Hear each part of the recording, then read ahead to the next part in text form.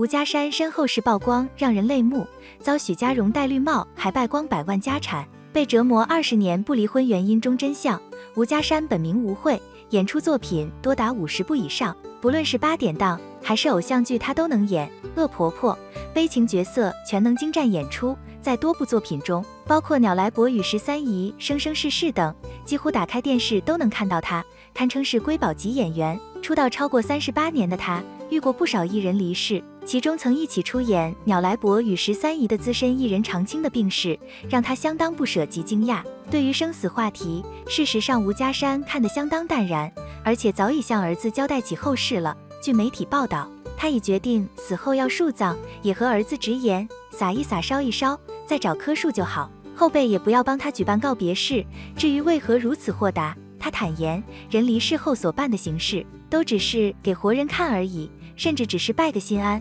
如果年轻人不拜，那他当然不会勉强。他还进一步指出，不要给年轻人太多压力，对他来说，后事并不所谓，用最省的方式即可，潇洒人间走一回，潇洒地撒出去，反正就顺着天意，老天爷怎么安排，他就怎么走，该是自己的就是自己的，不该是自己的也别强求。而这份好心态，在他的事业中也早就有所体现。曾经在一档节目中，林美莹问起吴佳珊是如何进入演艺圈的，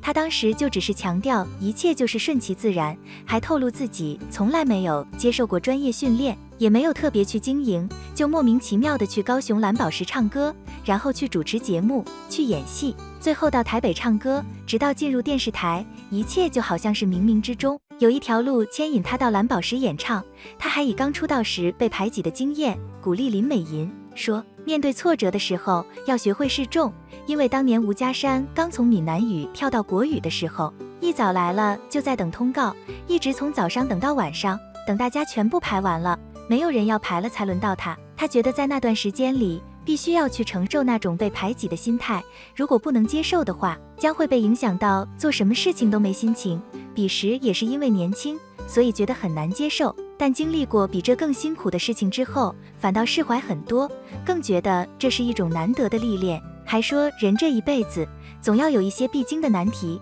况且跟别人的苦难比起来，自己的这些根本就不值一提。而很有动物缘的他，也曾分享自己为何拒养宠物。事实上，吴佳珊先前养过一只小狗，但因为他没办法照顾，只能把狗狗关在笼子里面，等于是害了它。结果养了2天就忍痛把狗送了回去，从此也就不再养动物。只是心态如此豁达的他，感情却是一大遗憾。回想当初，一串响亮的鞭炮声带起结婚进行曲的第1个音符时，许家荣和吴佳珊怀着兴奋的心情走进了礼堂。一整个早上，新郎官许家荣的脸上一直漾着笑意，挽着身畔的娇妻，夫妻俩偶尔相视一笑，或是融融私语，要不然就是轻撩起新娘的面纱，理一理散落的发丝，那份浓浓的爱意泛起心头无限甜蜜。终于在大法官的主持之下，家人亲友的祝福声中，一对新人简单隆重地完成婚礼。典礼之后，礼车开到荣兴花园拍照，假日的荣兴花园满是游客，惊现着这一对演员夫妻的来临。欣赏和好奇的围观者也同时带来许多祝福。不过也有许多人怀着疑问说，这大概是出外景拍戏吧。当晚喜宴设在林森北路的一家川菜餐厅，迎门的贺客使得气氛相当热闹。在无数的道贺祝福声中，两人共同迈向人生的另一个旅程。奈何就是这样一对令人称羡的荧幕夫妻档，结果后来因为老公许家荣外遇，而让长达30年的婚姻触礁。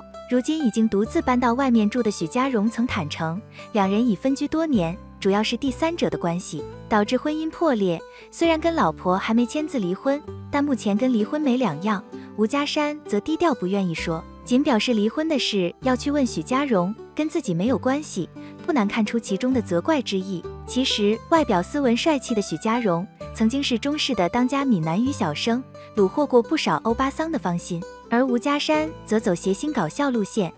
除了演出3立的鸟来伯与13姨，还跟廖俊主持了3立欧级上游台湾，同样拥有不少影迷。许家荣也曾坦诚说，在这段婚姻里面，除了外遇以外，还有两人个性不合，因为两人都是属羊，个性很倔，也因个性太相近，经常发生摩擦。他还说，夫妻俩都是嘴硬心软的人，在家里谁都不愿主动低头认错，更何况他本身还有大男子主义，所以负气之下搬离家中，丢下老婆跟2个儿子。而且当时他走的时候，只穿着一件短袖和一条牛仔裤，什么东西都没拿。至于为什么一直没有签字离婚，许家荣则说，吴佳珊考虑到儿子，所以迟迟不愿签字离婚。而在吴佳珊的口中，她除了不满老公许家荣搞外遇，也不满她到大陆跟人合伙做室内装潢。原来当年许家荣曾跟朋友到广州合作室内设计生意，他每天负责跑业务，本来可以100%赚钱的生意，结果因股东出问题，加上管理不善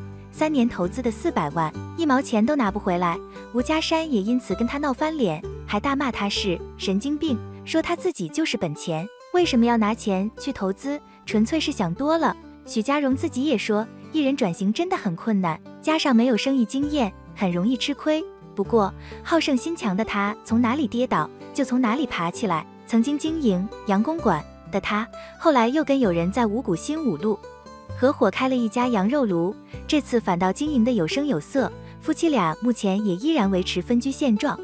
各自发展着自己的事业。但现在也有媒体说2人已经离婚了。不管2人这段感情当年发生了什么，但既然能走到今天这一步，说明他们2位当事人肯定是经过慎重斟酌的，所以外界也并没有去深究，难得给了艺人一份宽容。吴佳珊也是将重心转向事业之后，逐渐走出了当年被许家荣背叛的阴影。值得一提的是，分开多年的2个人竟然一起拍摄了《天若有情》，2人还是饰演母子的关系。在剧组中的吴佳珊态度比较大方，只是在记者会上拍摄全体演员的大合照时，2人还是刻意一个站在最右边，一个站得靠左边，完全零交集、零互动。而关于吴佳珊，相较于在剧中感情丰富的形象，现实生活中的她可是位不苟言笑的严厉母亲，对2个儿子的教育向来都是无比重视，还曾在受访时分享自己总以铁的纪律来教育2个儿子。据媒体报道，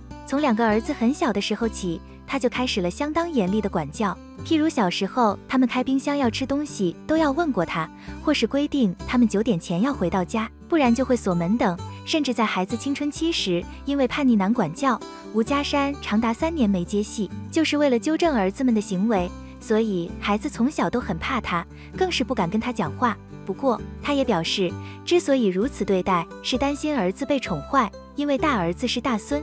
小时候又长得很可爱，家里的人相当宠爱他，所以他必须扮黑脸，如果不严厉管教，怕他们会恃宠而骄，甚至走上歧途。回想起这些经历，还笑侃自己道，在家中就像垂帘听政的慈禧太后，当被问到会不会严厉惯了，也变成恶婆婆时，她肯定地说，虽然严格管教2个儿子，但她未来不会成为恶婆婆。她自认是个非常开放的婆婆，私下从不过问年轻人的生活，甚至还悟出了婆媳好好相处的关键。她表示自己是很开放的婆婆，强调自己向来不过问孩子的感情状况，也不会特别想和孩子们住在一起。她认为婆媳不管再怎么好，住在一起生活习惯难免会有点差别，或是有小动作或习惯，看了心里会有疙瘩。我觉得不要，你住你的，我住我的，偶尔回来想看看我就回来。作为人母，也作为婆婆，她平时从不特别要求孩子多久要回家一次，想回来就回来，先传个讯息给他知道，不想回来就自己去玩，除了过年以外，其他假日节日都不用过。由此也可以看出，其实吴佳珊是个相当明事理的人。不过虽然她在家庭教育方面的处事风格十分严谨，但其实她在剧组中可是扮演着开心果的角色，时不时就耍宝逗合作的演员开心。而她精湛的演技更是让不少后辈佩服不已，还常常缠着她要跟她学习1、2。如今看到吴佳珊能在生活和事业中过得如此顺心，相信很多粉丝都会非常欣慰。我们当然也要祝福她可以保重身体，为我们带来更多精彩的荧幕瞬间。